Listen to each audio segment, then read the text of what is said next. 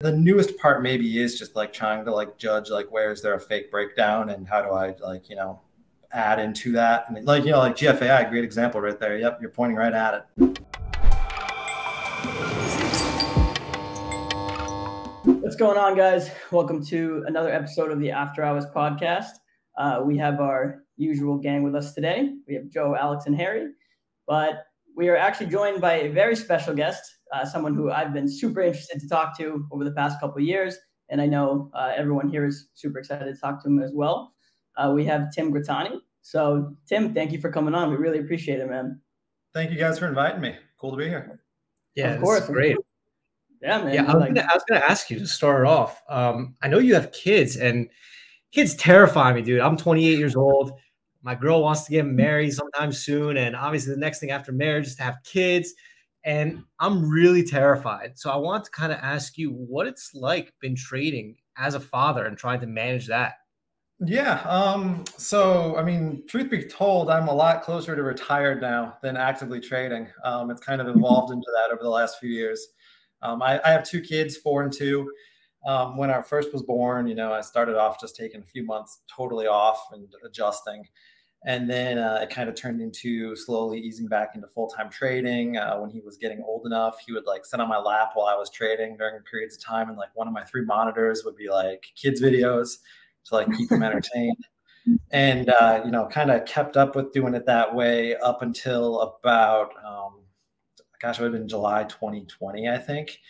And then around that time, we talked about having our second and kind of knew that that'd be a game changer, where, then we'd be dealing with 2 crazy little guys instead. So I plan to, totally pretty much step away once our second came along, and I was working on some quant algo trading stuff with a coder friend of mine down in Puerto Rico. And I figured maybe I could try to let that take over completely. So since our second came along, it's been a lot more like I'm just showing up for the very best stuff, or at least that's my goal. And I'm trying to like kind of stay a little bit plugged in, like, keep an eye on Twitter, see what people are talking about. But unless there's like a huge sector really popping off, I'm trying to just more step away and enjoy time with my kids and not so much be as active on the trading side anymore, which has been at first an adjustment. There's a lot of FOMO that kicks in. There's a lot of, feeling bad about missing opportunities. But then you kind of refocus and realize like what's really important. That's absolutely terrifying. I think it's crazy. You're holding your kid, and I'm thinking of some stock going like parabolic, and you just like, oh, I got to put you over here now, and just dropping them off. I mean, that's like, how did you deal with like that kind of in the moment? Like, kind of like when you were trading, was there ever a moment where you're like, you almost misfire, you did something wrong because you had to kind of deal with your kid on your lap, or like had to move him around? Or I don't remember anything specifically that I would have been like, oh, that was my kid's fault or anything like that. My wife was a rock star. She did most of the work, when I was actively trading with my oldest and he was kind of hanging out. Like, she would swoop in and take him away if he was getting fussy or things were starting to get a little crazy. One thing I will say is that, like, parent fatigue and like sleeping bad at night and all that is like a very real thing. And our first one especially had really rough nights. So there definitely were like some fatigue mistakes that were very avoidable. Like KODK, I don't know if you guys remember when that thing went crazy parabolic. Yeah. And there was one day where I think it was just a fatigue mistake where I thought I was totally closed out of a short on that after day one. And I had 5,000 shares open that I didn't know about, or maybe it was 10,000. But I didn't figure it out until like mid-morning parabolic the next day and lost 6 figures on it. And I was like, okay, well, at least it was just a partial, but my God, like I had never done anything like that before in my career. And I guess the only other thing really that would have ever come into play would have been like, just, when you're tired, you make more emotional decisions.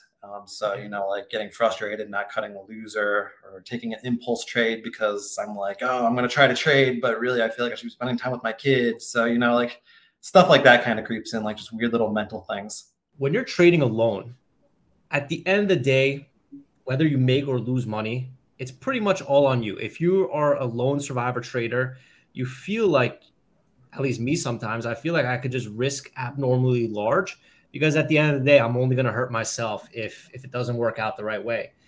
After you had a kid, did you feel like your risk tolerance changed after that? Yeah, that's a good question. In some ways, yes. Like one huge shift for me is like, like I've got the side algo quant stuff going on that still like is trying to do short selling, but like personally, I said I show up for the best stuff now mostly. Like I am pretty much not short selling at all. Like I think I've done one short personally in like the last 2 years. And other than that, like I'm just trying to long because it's much less stressful for me. There's a lot less chance of, screwing up and winding up, not fully covering something and having it go, multiple hundreds of percent against you. So I've kind of chosen the path of least resistance in that sense, where it's like, okay, let's just play the long side because I know I can do it and I know that it will stress me out less. But, the flip side of that too is that, like, as I did detach a bit, when I do have those days where I choose to show up and try to trade something, I do find myself going larger and attacking it with more size because that, like I kind of hit on earlier, there's that bit of me that's like, okay, if I'm going to show up, I want to make it worth it. Wow.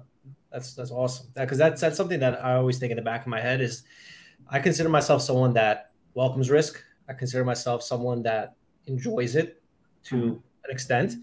And I guess my fear is that when I have more responsibility in my life, whether it be a wife, kids, more people that depend on me, I feel like maybe I will not be able to overcome the fear of that risk. So it's interesting to say that you actually go even larger and bigger because, you say, if I'm here, I'm just going to do it. I'm going to do it the right way. And that's a great way to think about it.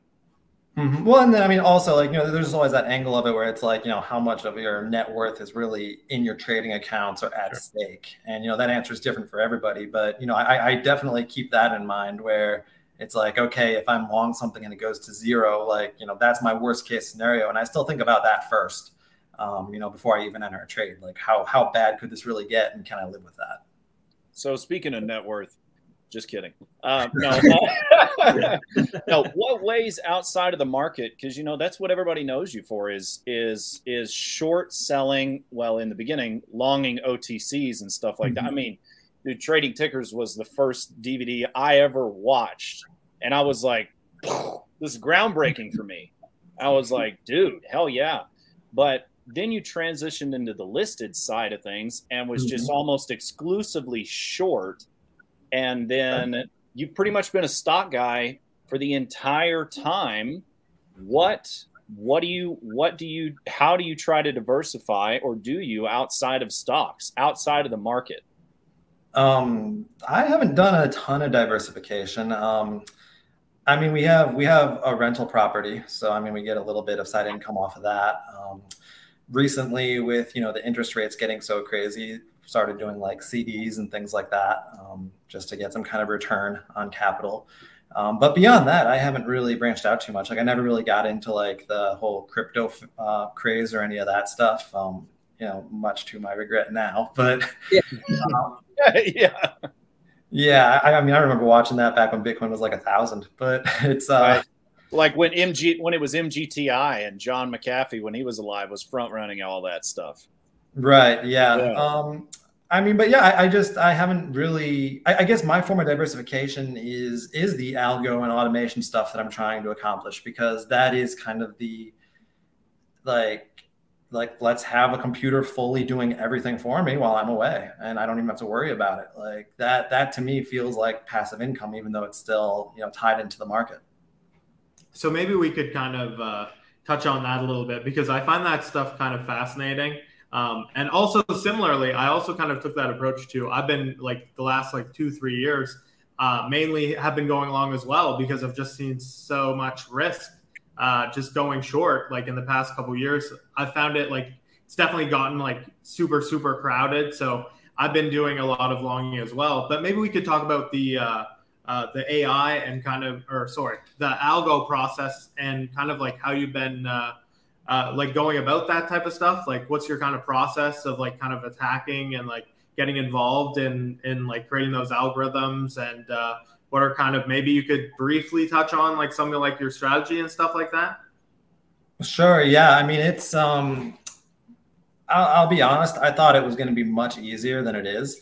I thought it would be as simple as like try to plug in rough versions of a few of my strategies and they do fine and like make a little bit on the side. And that was kind of the original goal. Like, let's just, you know, make a little bit of extra money on the side with the algos. And it's kind of slowly evolved into this like crazy in-depth thing where I'm like having to get way more granular with it than I ever imagined. Just because it is so difficult to, you know, try to filter out the best plays and attack them in the best way. It started with longs, you know, same thing. Like I didn't really understand if automating short selling would even be possible with the whole locates process and all of that. And I mentioned earlier, I have a coder friend down in Puerto Rico, and he had a background in the coding and automating strategies from crypto, actually. And so he's been just a huge asset. Like I could not have done any of this without him just because I don't have any kind of real background in that stuff. So it turned into like his role would be put things into code and my role would be try to provide like what should the trading logic of each strategy be.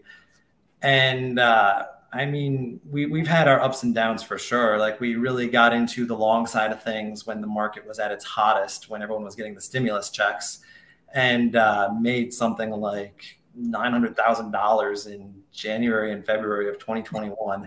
And that was like around the time when we first launched it, like maybe a couple months after. And I was like, oh my God, like I'm a genius. I've got this. And it's like, but we had trained the whole thing on like, you know, data from when the market was at its best. And that was the problem because then when things cooled down in March and I was, you know, super distracted, my second son had just been born. I was just kind of like really hands off with it. And I was like, okay, like, sure, you know, the market can't possibly keep going at this pace. Maybe it'll go sideways for a while. Maybe it'll draw down a bit, but like things will stabilize. It'll be okay. And I basically let it bleed off back down to 100K. And it only took like 6 months for that to happen. So, you know, when the market cooled, it really cooled. And it kind of taught me a lesson about like seasonality and like how much like I hadn't considered that in the markets, because it's one of those things I think we kind of recognize as traders, like in the moment, day to day, week to week. And I was trying to do like a one size fits all approach where it's like, okay, here's a strategy that's just going to cover every market. And hopefully it, you know, is fairly consistent. So then after that, I was like, okay, maybe I should get into short selling. And we figured out that we could automate through DAS and we could automate the locate process. And we could basically get all of that firing completely on its own. And that, you know, that was a little bit more consistent and a little bit better. The approach I tried to take with that wasn't so much true to like the way I had traded personally. I was more trying to do like take a really wide stop approach and try to have a high win rate. And the problem with that was just that I think I was over optimizing where, you know, I'd be back testing these strategies and maybe tweaking my criteria a little bit too much and trying to make it a little bit too pretty.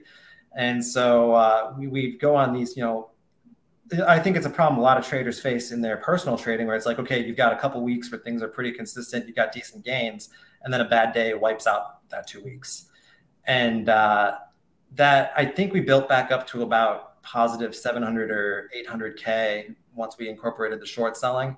But we kept having those big bloody red days, and I got super sick of having to sit through those because those were like, you know, it would put me in like a bad mood, like to see the algo have a negative 6-figure day. And it's like, oh my God, it's trading so stupid.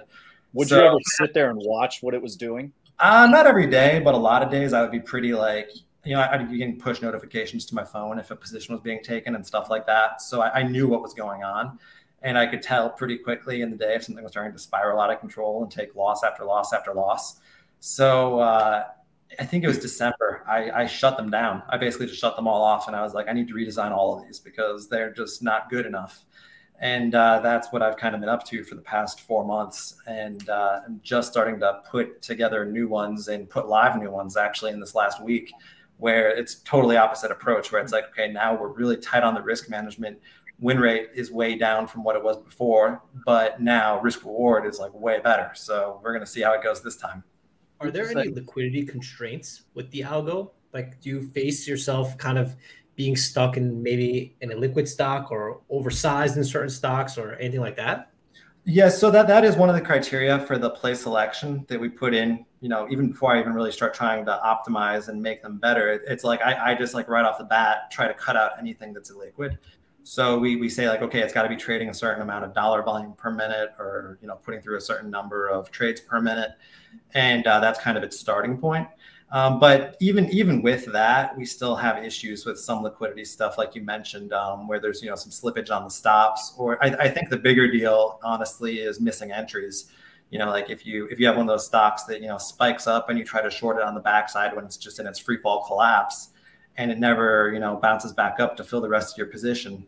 Like missing those wins, especially in something that's supposed to be low win rate, high risk reward, like missing those wins is really painful to the overall results.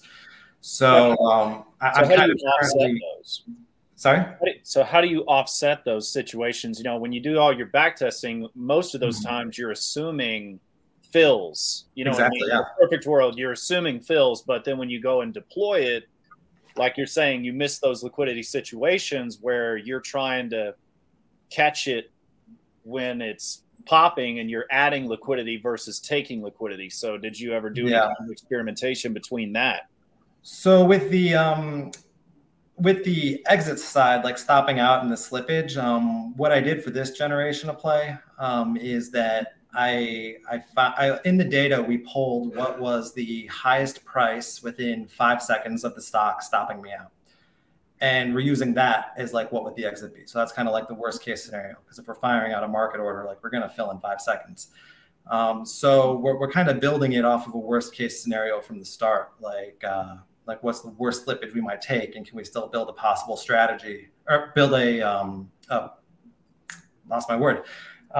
build a profitable strategy, even with that worst case slippage factored in. So now I think I'm going to do something similar on the entries, just because there probably does have to be a little bit of chasing involved with the entries. I don't know if I want to be firing market orders at the entries, chasing a stock going down, but maybe use limit orders to chase a percent or something like that. And again, just when I go into the back testing and looking at how this is done on the past data, just factor that in as well. Okay, we would have had to chase 1% on the entry. Here's what we would have been if we hadn't filled on our stop for another 5 seconds after the stop triggered. And does it all still net out to profitable? And just kind of hope that's good enough from there.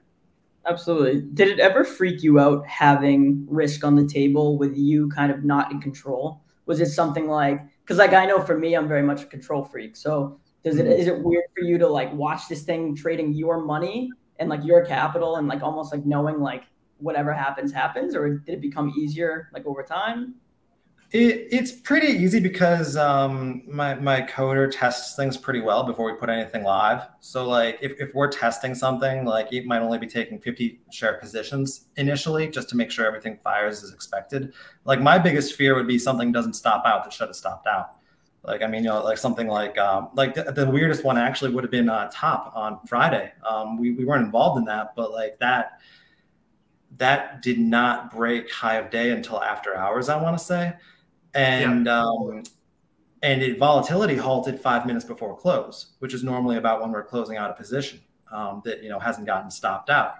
So I messaged him on Friday because I was like, okay, like we need to make sure we have something in place for this, because like if we wind up in a situation where we volatility halt, don't cover, and then there's nothing in place to take it, like to close the position after hours, like we could end up in a situation like this.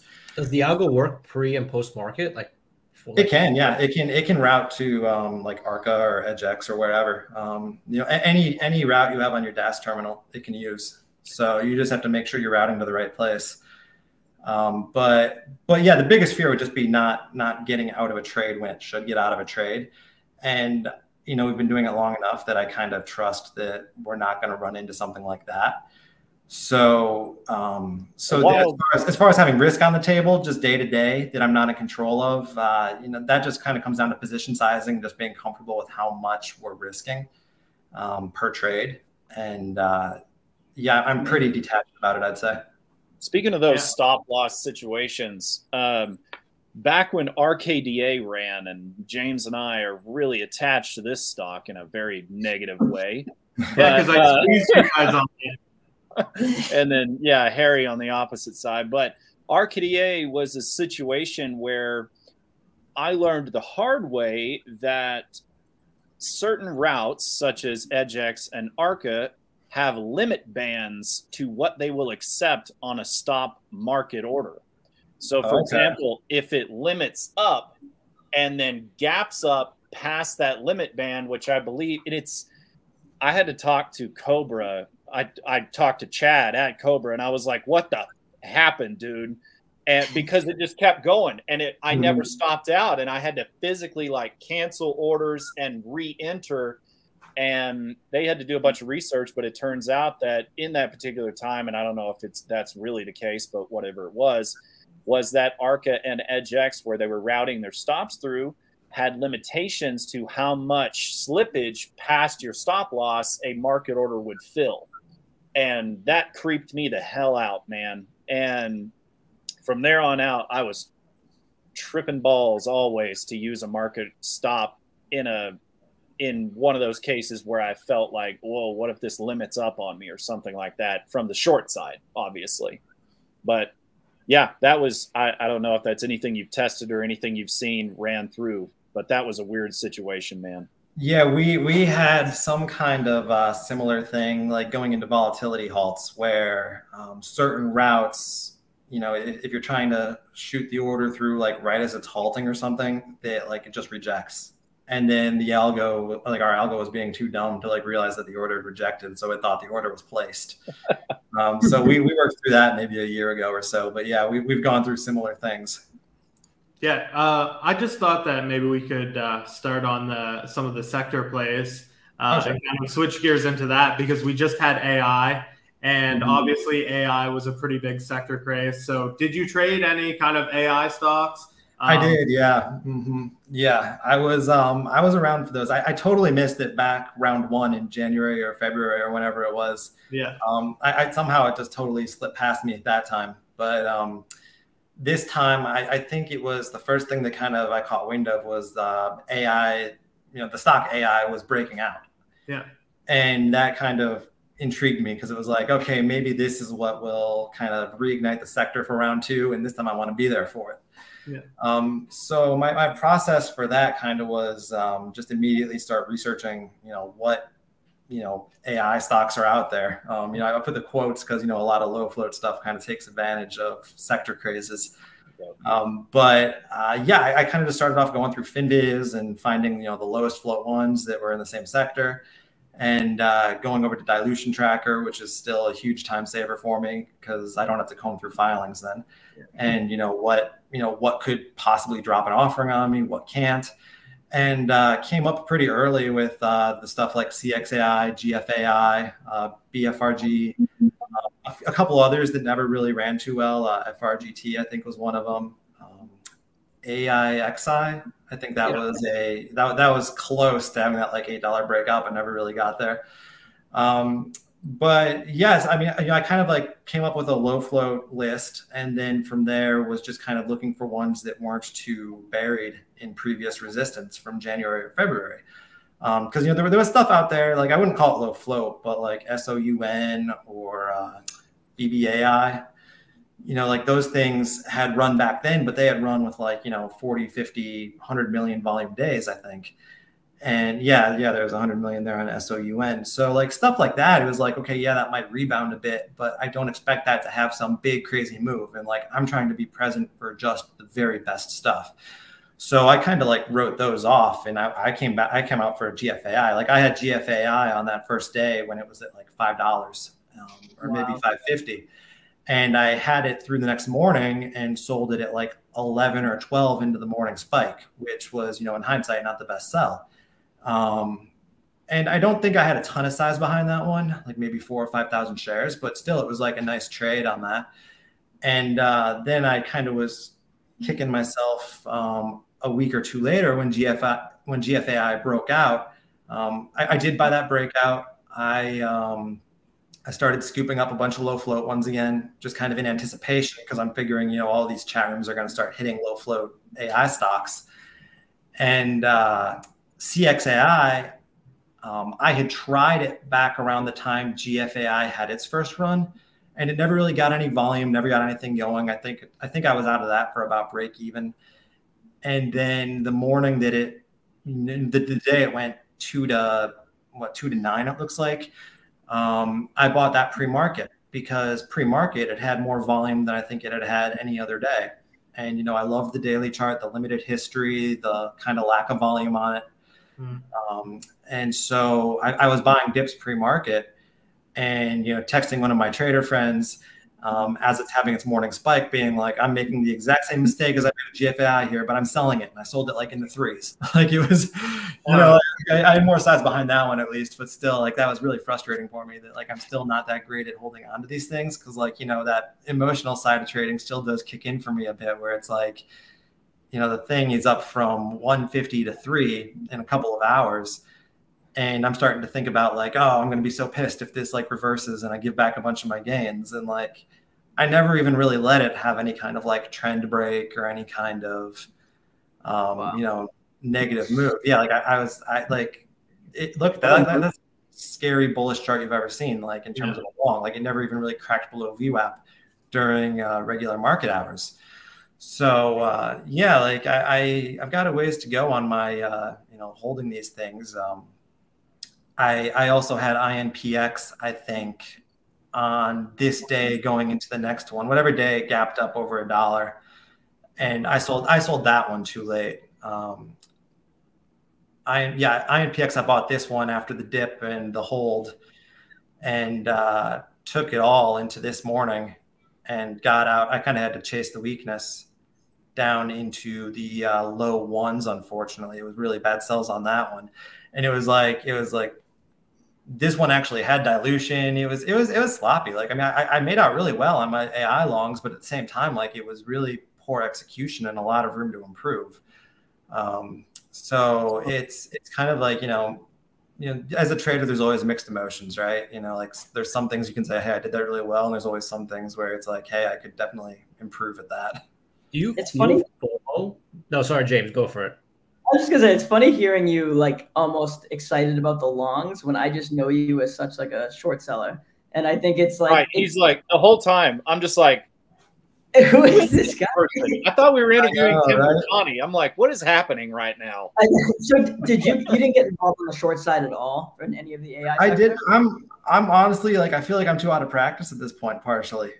You know, so let me, one thing for some context here. Part of what happened with the short selling is that when we went live with all these short selling algos through the DAS terminals, it was a situation where it was like, I can't be logged in both places. So if I tried to like log in and trade personally, then it would kick my algos off, or my algos would just like kick me off every like 20 seconds when they make sure they're connected or something like that. And then later I found out from the brokers, it's like, no, we can just make you a second username. And like, then both usernames can be connected to the same account. So like, this doesn't even have to be an issue. But I don't know. Like I said, I was getting too stressed out by shorting and I wanted to be like stress-free as much as possible. So I let myself get way out of practice with my shorts. And now it's not a huge part of what I do when I do briefly show up to place trades. And I do miss it a bit because definitely there's a lot of missed opportunity there on the short side. Would you say that you're mostly doing like breakouts a lot on the long, stuff like that? Yeah, I'm definitely still looking a lot for like the big picture multi-day breakout type situation.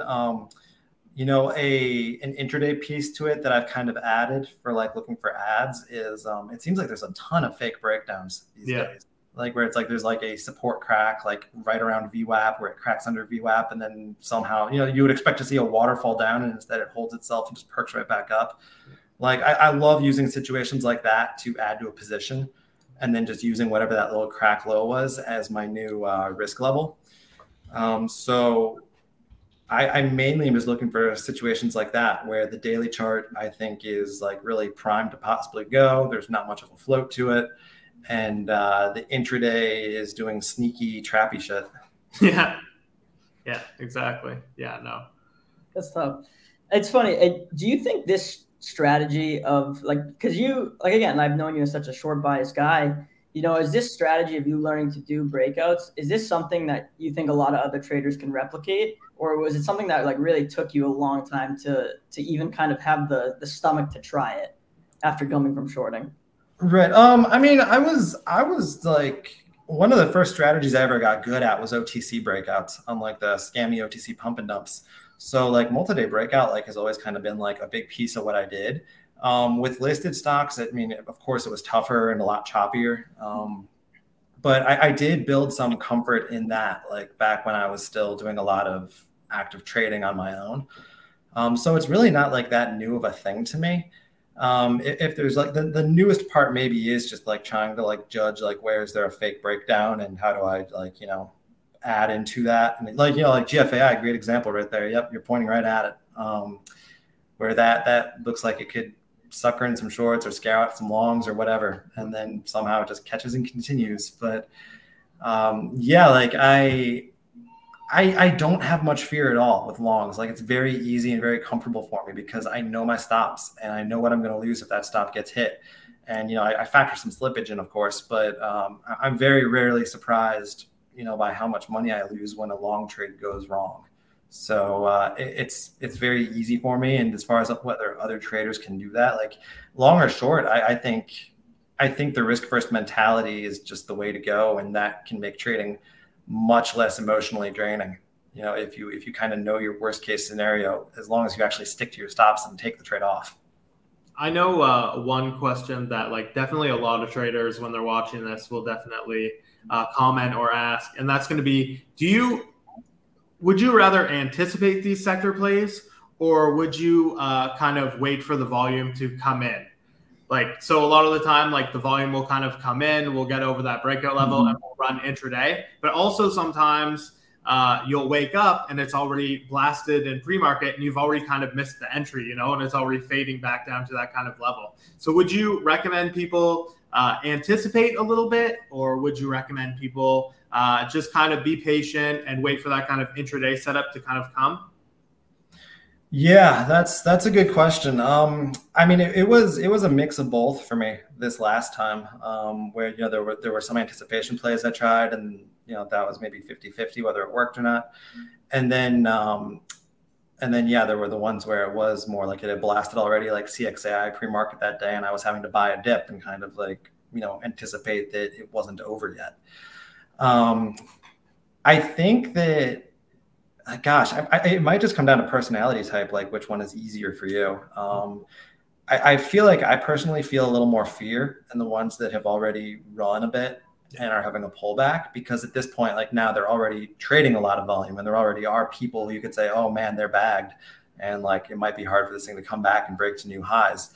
The anticipation trades, the biggest hurdle is liquidity, because like I don't want to anticipate on something that is trading a lot of volume already and I feel like I'm chasing. Like, you know, the idea is kind of like try to start accumulating something that's pretty low float before it's really started to show any activity.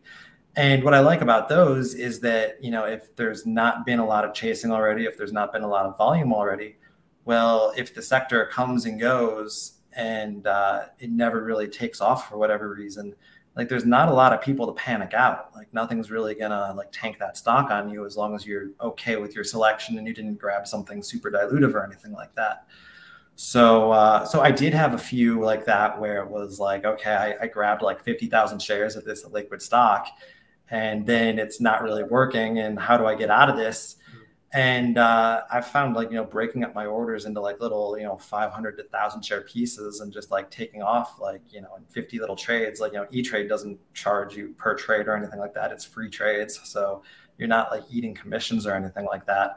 So I'm kind of like, you know, tiptoeing in with tiny little orders and tiptoeing out with tiny little orders and trying not to like get too noticed, because like if I put a 50,000 share sell in all at once, like, yeah, the market's going to move. I'm not going to fill jack, but you know, you fire through little 1,000 share market orders, like you feel like that. Yeah, because that's definitely one thing that I've been working on as far as my own trading, trying to find that balance between like anticipating and also, you know, you see that volume come in intraday and you're like, okay, this is it. This is exactly the confirmation that I'm looking for. So yeah, that's definitely something that I've definitely been working on. So even for me, that answers kind of some questions for me as far as kind of like what you do too. So that's kind of cool. And then Harry buys it and they dump it. Exactly. That's great. In other news, though, what the is happening to GFAI? What have I missed today? Yeah, I hadn't looked at that in a few days. Wow, that's crazy. What, Alex? What did they do? They had an offering today. Oh, okay. That's awesome. That's horrid. Oh man, I was That's just crazy. petering through these charts, and I was like, why is the bid so much low? Oh no. No, they had an offering today, a proposed offering. That's terrible. Tim, did you catch any of those? Did you catch any of that sector bit? Sorry, what was that? The Chinese stuff that's happening today. Oh, yeah, I've been watching that a little bit. Like, so when it comes to like the whole like playing sectors thing for me, I like to more focus on the sectors like where there's some kind of legitimate news behind them. You know, like AI. You know, you got all the ChatGPT stuff going on. Like, the last sector I really participated hard in was the oil stocks back last March when the Russia-Ukraine war started. Like, you know, I like there to be like a decent fundamental reason behind the sector as well. Like with the Chinese stuff, it's just like, okay, these are all scammy companies and everybody knows it, so let's chase them. So it's like I don't really get as involved in that. Like I was definitely watching top after hours on Friday or whatever day it was, and pretty amazed at its action. And I did actually consider trading a few of them Monday morning because we saw all these sympathy ones gapping up. And so like I think the plan going into Monday for me was like, okay, let's look. Like I kind of assumed top was just going to fall apart Monday. It actually did way more than I expected. But I was thinking like, okay, if top is collapsing on Monday, let's have a watch list of other known scammy Chinese tickers and see if there's any that, you know, gap up and are holding up decently midday. And the only one I can remember that really did that and made a big move was HUDI. My algo was actually short that around 4:15, I think, from its quick morning spike, and then it covered it right at the 4:50 break. So I was pretty pleased at that quick cover. Yeah, for sure. But in hindsight, I was kind of like, hey, why did I stop watching this? Why didn't I buy this? But it's you know, that's okay. Like the China stuff is a little scary for even me. Yeah, for sure. That's funny. It's for you now, like everyone knows when you're shorting like the sector plays is like a lot of times like people are taking losses on the way up. And it's just a very difficult thing to time the top. And I know in the past that's something you used to do. Do you prefer this kind of method now? I know you're longing now, but is this something like, do you ever miss kind of the collapse day and like taking advantage of that side, or is that something that you've just completely pushed out of your system now? No, I wouldn't say it's completely pushed out of my system. I mean, that kind of is like, you know, I said, I totally redesigned the short algos. And that's what their ultimate purpose is going to be, is being there for collapse day. And that's going to be their style too, is they're going to take their paper cuts on the way up, you know, lose an R here and an R there, but, you know, hopefully when it nails it, it's, you know, +5 or +10 or something like that. So yeah, I'm just trying to automate that because, especially knowing that like it will stop itself out no matter what, like it's going to hit like the offer if high day breaks. Like I think that I like knowing that I can't personally get stubborn. It's out of my hands. So I think I'll get my fix that way. But yeah, it can be a little hard to see some of these things tank and just be like, I used to be involved in that. Like I used to be adding on that pop and covering this washout. On a lot of these breakout plays, how big is filings? Like how big does that come into play? Like if you see a breakout at like $3 and they have warrants at like, let's say $4, would you like automatically think like, okay, they might try and break it out over this level, get to these warrants, or like maybe they have like baby shelf rule and they like want to run it to this price in order to get out of that. How much does like your tinfoil hat come on when you're longing? Oh yeah, the tinfoil hat's always on. I'm always thinking about that stuff. I will play those differently. I will be more conservative for sure. I'm very paranoid. I have been caught in more than enough offerings. Like I just don't want to put myself in that position as much as I can. So yeah, like I will not take serious size on something where it's like, oh, they've got an S3 that could go effective any minute or something like that. Or, you know, if there are levels with warrants, I'll probably be a seller into one of those levels. In a lot of cases, I just avoid those though. Like I'm just looking for the cleanest ones where there's like very little going on.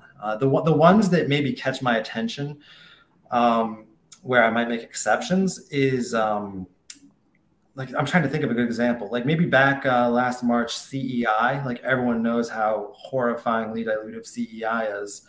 And that thing was just putting in like day after day after day of like 40, 50, 60 million shares of volume and kind of just like slowly building this multi-day chart.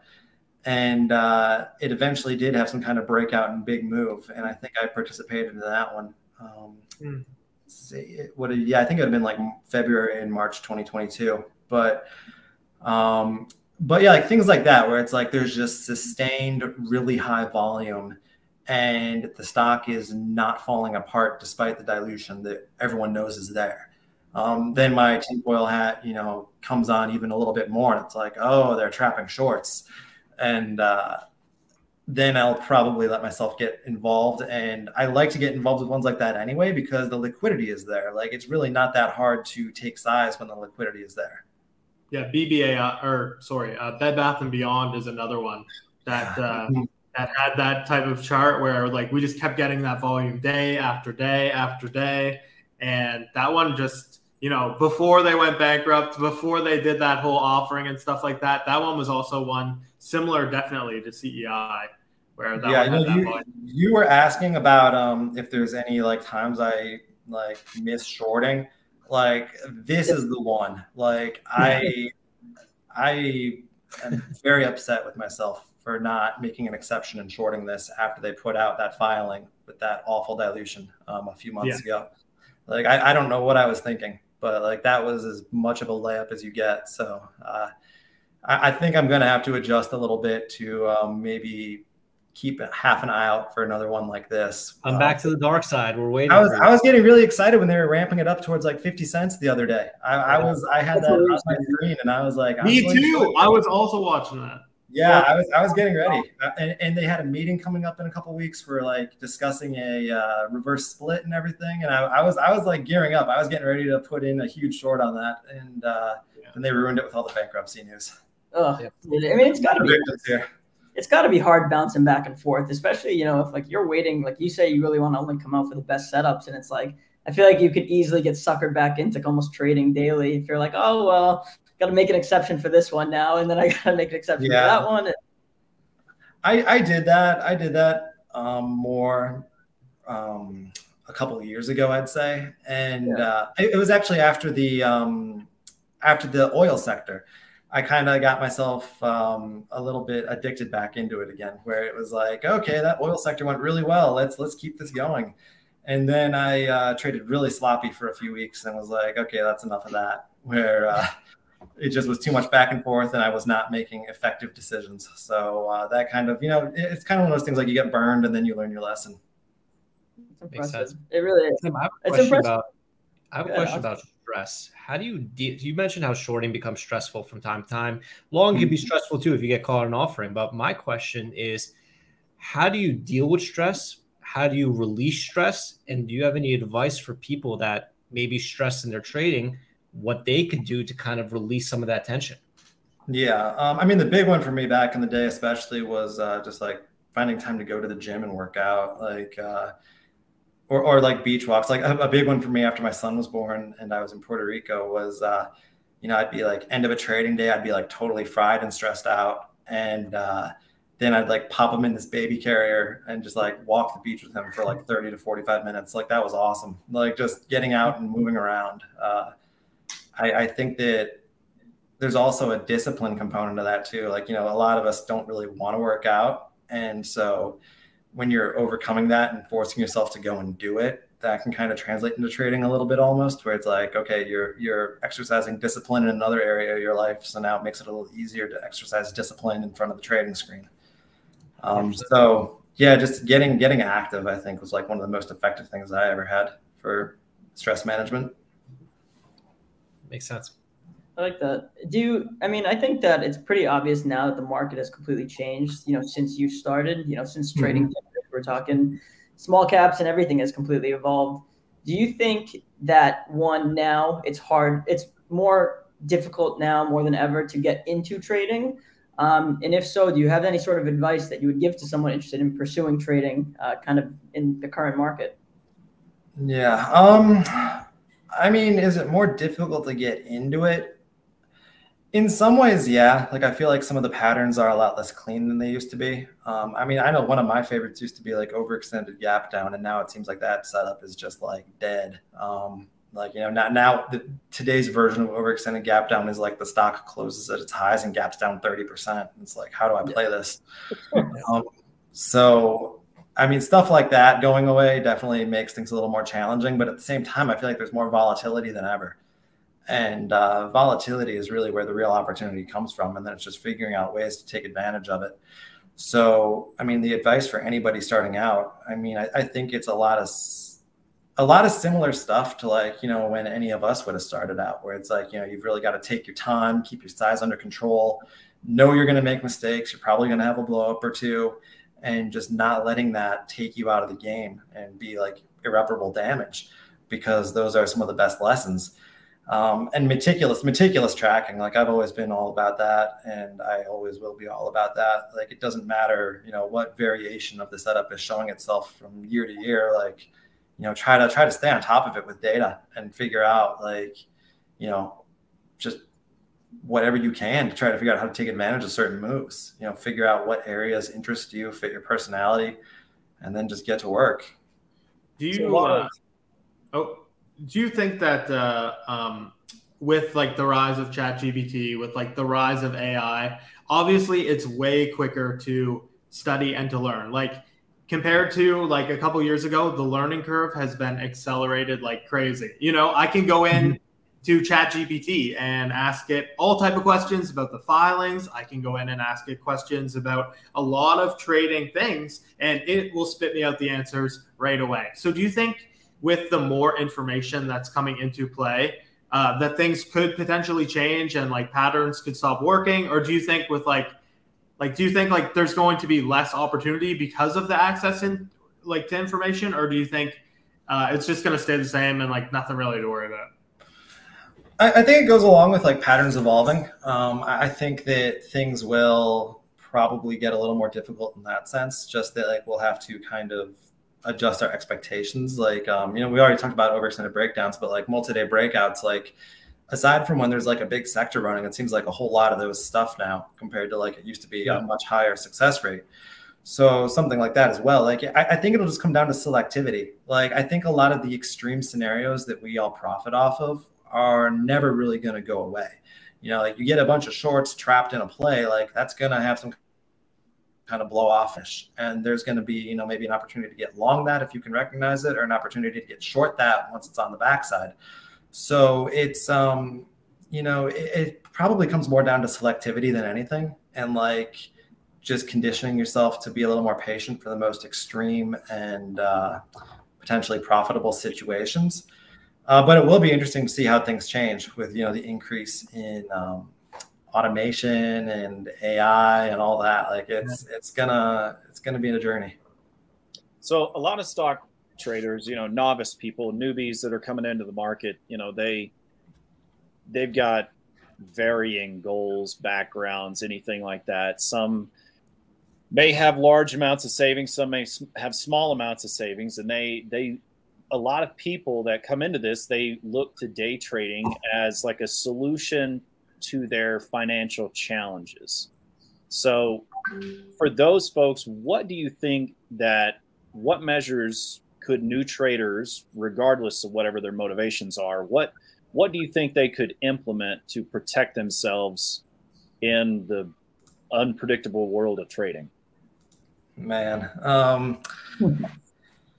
the $1 million question. Yeah, that's hard, just because, I mean, I know that when I started, I probably didn't have my head in the right place.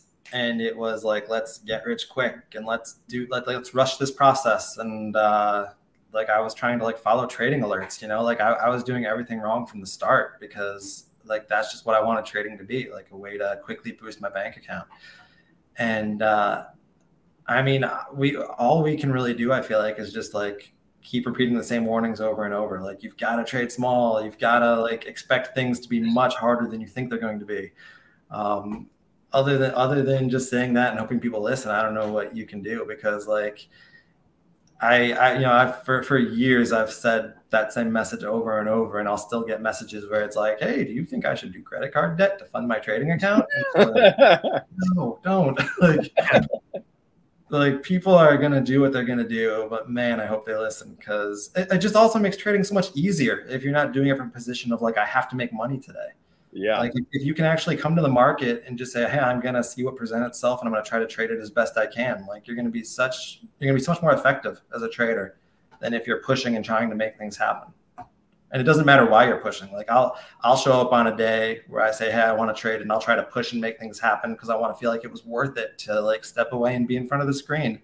And I'll have a crappy day. Like even now, like, you know, you've got to put yourself in front of the market with the right mindset. Yeah.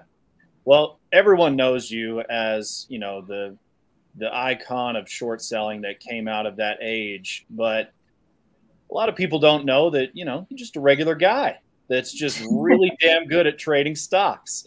And so what I'd like to do is I'd like to finish up with just a lightning round of questions here for you. Just regular guy questions, right? Okay. Completely unrelated to trading, so just be ready. Here you go. Okay. All right. Well, so what was your first job? What was my first job? Yeah.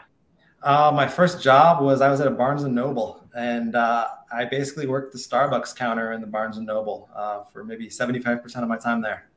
So the secret to being a successful trader is being a barista? What the? I worked the Starbucks too. What, Alex? Come on now. That's crazy.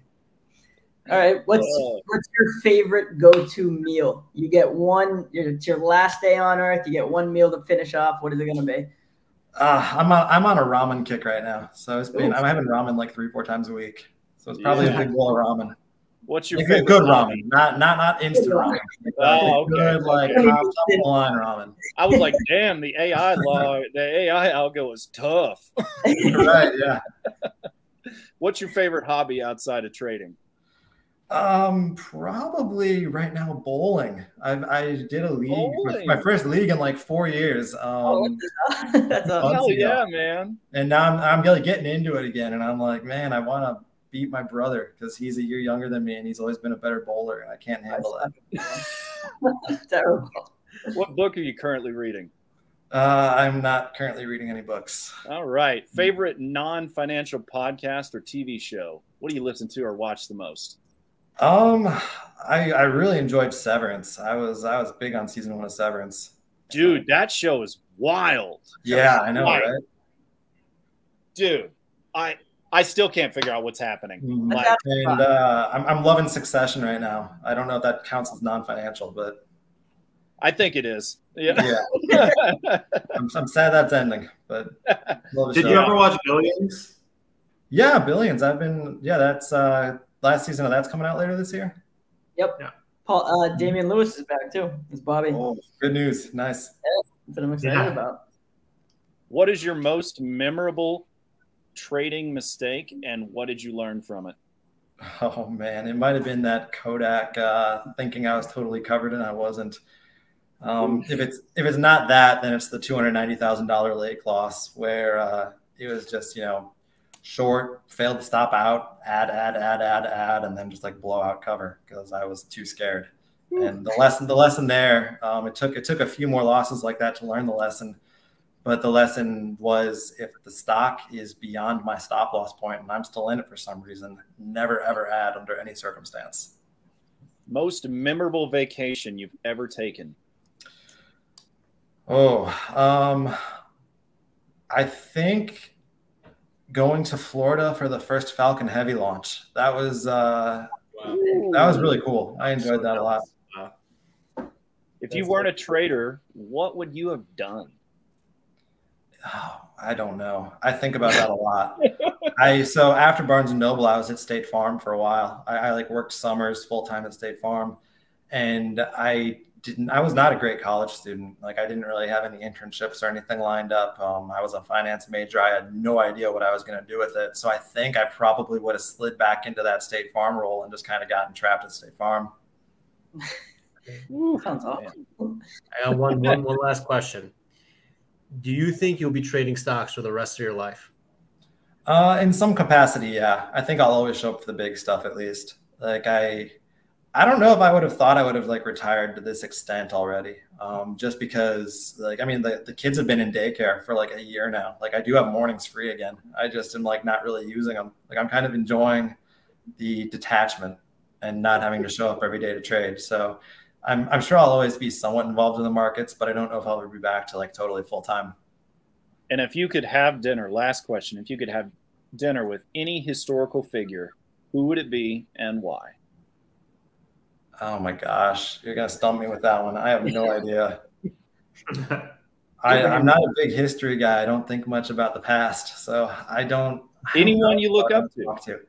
Anyone you look up to? That's a tough one too. I don't know. Who do I look up to? Yeah, that's a great question. I don't know. Harry Haas. I don't know. That's a tough one. That's a stumper. We got to work on it. That's one to think about. That's rapid fire. Maybe I'll tweet an answer on that one. I need to think about that a little bit. There you go.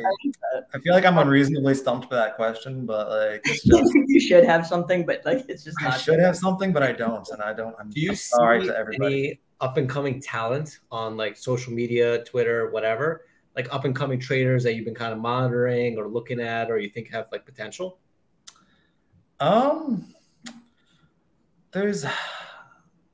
There's a couple quant guys that like I kind of follow where they like I know they're doing that whole algo thing also, and lots of really heavy back testing. I'm trying to think of their Twitter handles now. One is I think he's a teenager still. Maybe Xander is his name or something like that. Wow. And he looked like he was having some really good results for a while. And then Day Trading Zoo, I think that's another one. Yep. And it seems like he's he's very intelligent on the quant side of things, and he's got his account at all-time highs, I think. So, guys like that, I'm interested to see how they do, because I think they're data guys with like a lot better of a data background than me. So it's always exciting to kind of see what's possible for people like that, because I know they can take it so much further than I can. Cool. What's one thing on your bucket list that you haven't accomplished yet that you want to? I want to do one of those like SpaceX or Blue Origin like civilian flights like down the road whenever those are a little more available. You're talking right up Alex's alley, right? Yeah. All right, I got 500,000 in a separate bank account waiting for them to bring me on. Waiting for it. Yeah, I don't know if I want to do the trip all the way to Mars. Like I think 6 months on a rocket might like freak me out. But yeah, like one of the little civilian flights. We'll start there and see how it goes. Awesome, man. Well, thanks so much for being here, dude. It's been a pleasure. Yeah, thanks again, guys. That was awesome. Thanks.